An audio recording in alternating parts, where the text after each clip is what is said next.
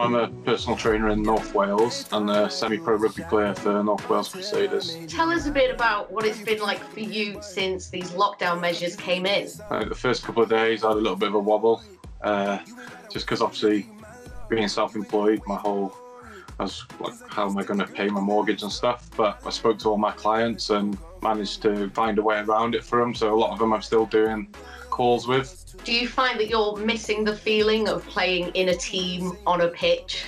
Yeah, definitely. This would have been my 10th year playing, so I haven't not played rugby.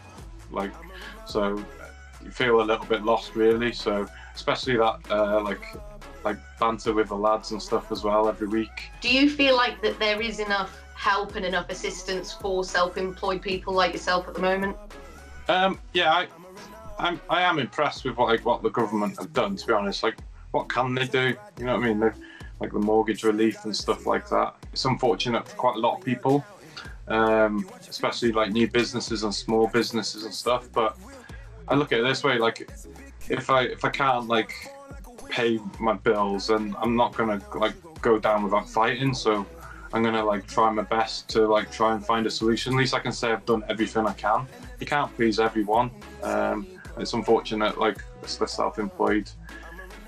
We do lose out quite a bit, but like we're all in the same boat. So you just have to try and take the positives out of it. Like I think like I've got the gift of time now. I can spend more time with my wife, which I never used to before.